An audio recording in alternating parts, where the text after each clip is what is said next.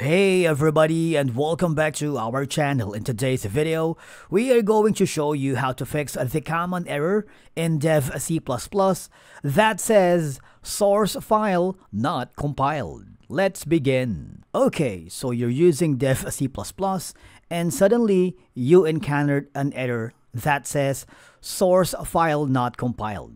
Now this usually happens when you try to run your program but it hasn't built correctly. Alright, so the first thing that we need to understand is that make sure your file is saved with a .cpp extension. Alright, so go to File, okay, and then from here you need to save it as a program.cpp.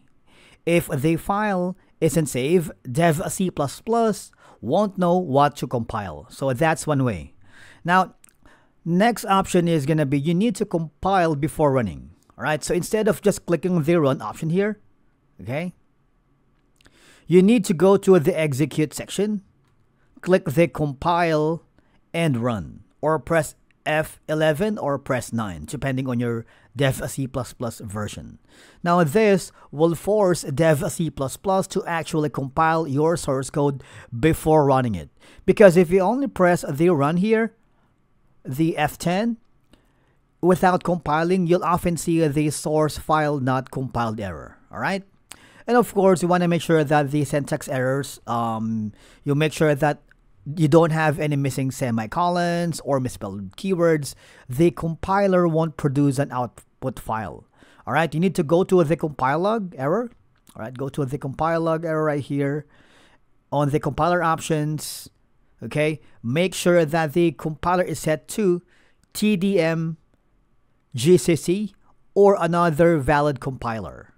If it's blank, Dev C++ won't be able to compile your program, so make sure that you select the right compiler. Alright, and of course if nothing works, you might want to go to reinstall your Dev C++ again, or might be corrupted.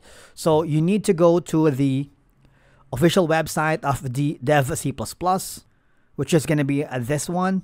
Alright, try to reinstall, download the original, because there are maybe missing bugs or data that needs to be replaced.